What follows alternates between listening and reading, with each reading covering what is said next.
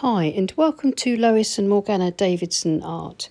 It's Lois here, and today I'm going to be painting this scene from Hove Beach. My local beach has these wonderful wooden breakwaters, and they're often submerged at high tide and consequently are encrusted with barnacles, mussels and all sorts of things. Bits of rope from fishing boats, etc., etc.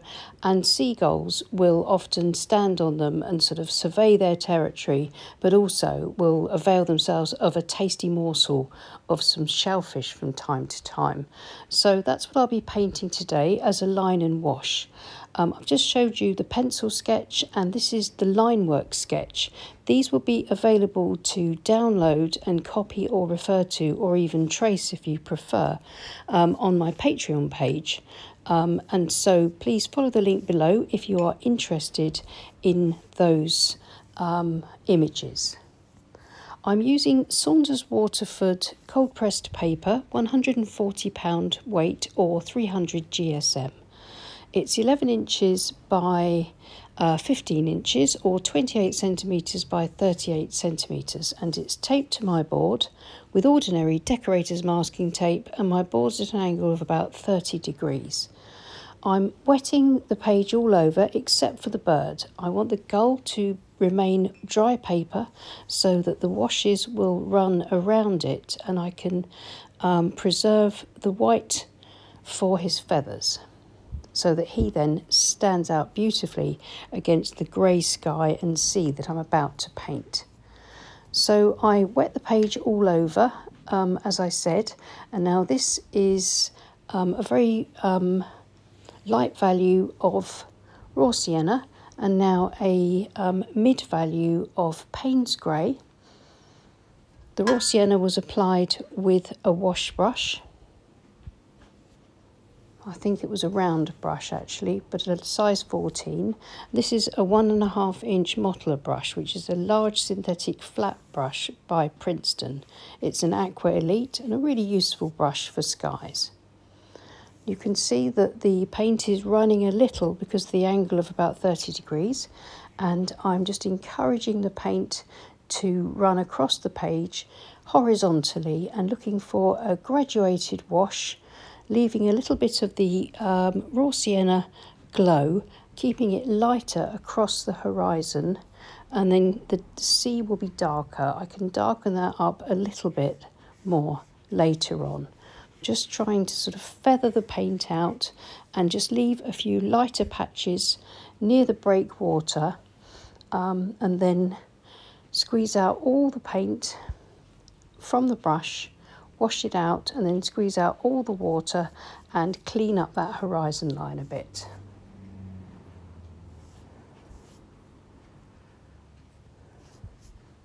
Everything will soften and diffuse as it dries, and it'll all dry back quite a lot lighter at the moment. I don't need to worry about putting too much tonal value, dark values into this painting. They've nearly all been provided by the line work. I put in quite a not detailed, but I used a lot of darks to really get the shadows and the dark colour of the wood in the breakwater. And so all the rest is just going to be kept sort of fairly light, and I'm just going to be looking for sort of texture and a little bit of colour in this very quiet, tranquil scene. So for the beach, that's raw sienna, burnt sienna and some indigo.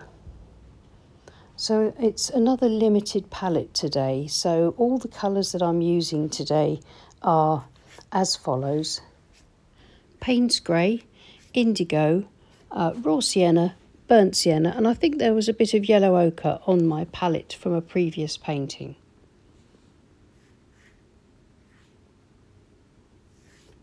So I'm just sort of building up the scene, trying to balance it as I go, trying not to do too much, but just adding enough interest to the scene so that this little gull pops out really nicely.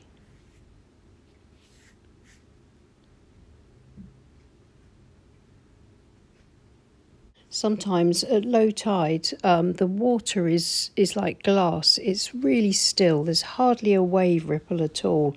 And that's what I'm looking for here. So I'm just going to drag a little bit of tone behind the breakwater, just to sort of suggest that slight movement in the water. But I'm trying to keep everything really still and really calm here today.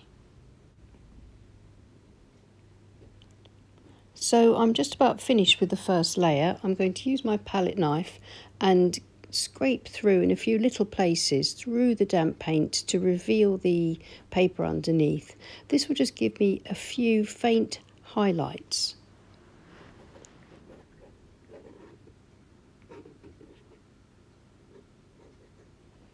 The page is still quite damp, so a lot of these little highlights will close up.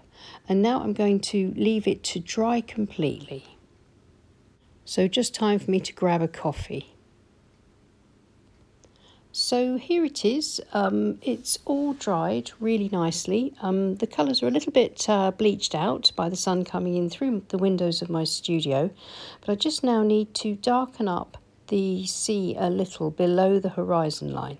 So this is my Payne's Grey with a little bit of indigo in it, quite a light to mid-toned mix or valued mix, and using my flat brush I'm carefully running across the horizon. I want to keep it fairly straight.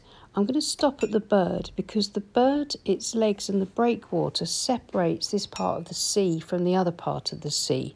So I can work quickly and soften back this wash here on this side, and then I can go and fill in the wash on the other side with the same colour paint.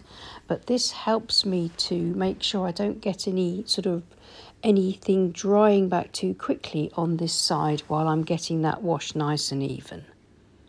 So now I'm going in and cutting around the bird's tail underneath its body, and using the same colour and the flat brush. A little bit awkward for me here, sort of bending around the camera tripod.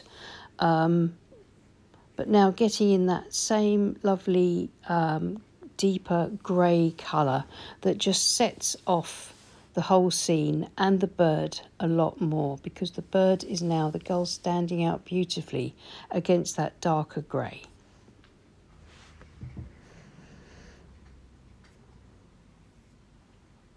So I'm blending it so it becomes lighter towards the shoreline, and just softening across the beach a little bit with the flat brush, just very light feathery brush strokes just to blend.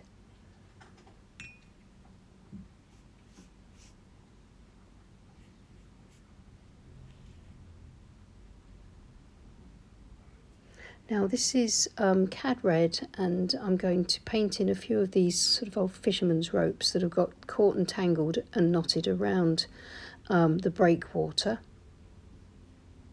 Using a size 2 round, just going to just colour in these little lines, just nice and roughly, and they would just suggest the ropes.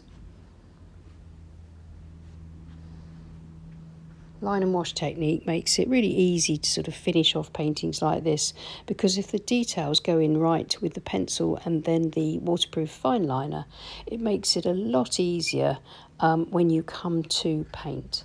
This is just a little bit of white gouache onto the bird just to brighten it up a little, then a few dots of white gouache here and there, just little bits catching the light, maybe some slightly different coloured shellfish or crustaceans just clinging, or barnacles clinging to the breakwater, and the light sort of sparkling off them here and there.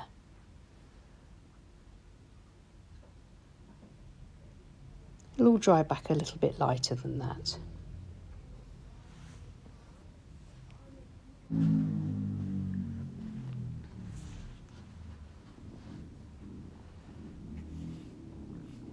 And just some darker toned indigo swept across the beach just to add some shadow and a little bit of depth. Taking it across the tape and just dotting in a little bit more tone here and there. Finishing touches to that beach. all I need to do now is just to add a little bit more textural variety to it. And for this, I'm going to do some spattering of the paint in a moment, but I'm going to use a soft mask. A soft mask is something that's not permanent, like masking fluid or frisket or something like that. And I'm just going to use a sheet of paper. I'm going to put a little bit of masking tape to hold it in place and lay it gently across the painting. This will protect the sea because I don't want any of that the spatter to go into the sea. And the first colour I'm going to spatter in is a nice inky consistency burnt sienna. Where it hits a dry page, I'll get a tiny spot of colour. Where it hits wet paper, where I've just put some darker washes in, the paint will gently diffuse and give me softer, sort of different textural marks. And I've also spattered in some indigo and some white gouache. I've removed the soft mask and now I'm going to remove the tape, and here's the finished painting. I've decided to crop it in to this kind of size because I really like it like this. I think when you're focusing in with a line and wash painting like this, it's often a good idea to paint it a lot bigger than you intend it to be, because then you can focus in on the part that you want. Also, painting larger than the intended finished painting means that you're not sort of feeling tight painting on a smaller piece of paper. You can still use expansive brushstrokes on the larger piece of paper so that the end result is nice and loose. So I hope you enjoyed that. Don't forget to pop over to my Patreon page if you're interested in referring to the line work or the initial sketch. So thanks for watching. Please leave us a like and subscribe to our channel if you haven't already. And special thanks to everybody that supports us both on our Patreon pages. And if you want to support us and support the channel, then please follow the links to support Morgana on Patreon above, and my link is there too. So thank you so much, and we'll see you again soon. Take care and happy painting. Bye.